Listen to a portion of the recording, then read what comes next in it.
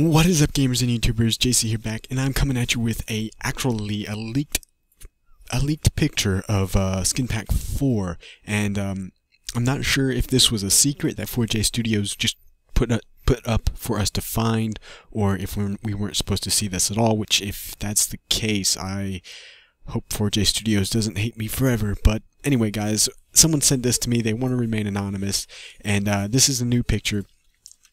And at first I was thinking, there's no way this is real, because this wasn't tweeted out by 4J Studios. This was hidden, and they said there's something that you could change on the original link when they linked out one of the first shots of the Skin Pack 4, that you could change something on there, and it would bring you up to a new page, and that would be this page displaying this screenshot. And at first I was thinking that there's no way this is real, but then I noticed the skin, the one right in the second one in from the left, that one is also displayed on their first screenshot they revealed, which was just like little snapshots on all angles, which is displayed on the top middle screenshot. You can tell that they are the same skin. So now that definitely tells me that this is a real screenshot, and this is 4 skins that 4J Studios hasn't shown anything about yet. I'm really hoping it was an Easter egg that they kind of put out for us, something that hardly anyone would ever find. I don't want to ruin anything for them if that's the case. But anyway, guys, that's from that news anyway. Since I got a video like this, we pretty much talk about some of the other things that's here. The guy on the right on this picture, he is a barbarian from Castle Crashers, so we are getting more Castle Crashers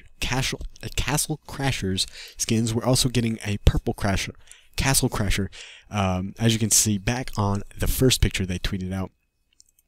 And then on more news, we're also getting Borderlands skins. As you can see here, we're getting new Borderlands skins, and I'm pretty excited for some of these skins, although I'm probably still going to rock my Reaper because it just suits me the most, I would think. And then on something more recent that they did show was that you will be getting a well-dressed creeper, and well-dressed creeper kind of looks like the Syndicate Project skin. I think it's identical to it, so that's kind of interesting. I'm wondering how many more, if that was intentional, and if we will be getting any more skins like the other YouTubers out there. And then we got this guy in a suit, and of course that one from the second one in from the left is the Borderlands skin that you saw before, and then the guy all the way on the right, I believe, is another Castle Crasher, if I'm not mistaken. I could be wrong. It might just be some type of new knight. I haven't played that much Castle Crashers, so I don't know too much about it. But anyway, guys, I hope you enjoyed those screenshots and the leaked picture. It probably won't be long before they tweet this picture out, if this is real, which I'm pretty sure it's real. And I hope you guys enjoyed. If you have, be sure to go to my channel, click the like button, subscribe for more, guys, and I hope you enjoyed. This has been JC. Peace.